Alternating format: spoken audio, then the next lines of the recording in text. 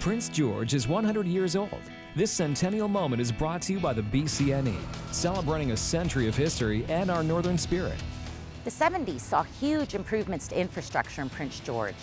Tens of thousands of new residents demanded modern services, new educational opportunities, and more. Local politics in this decade was dominated by Harold Moffat.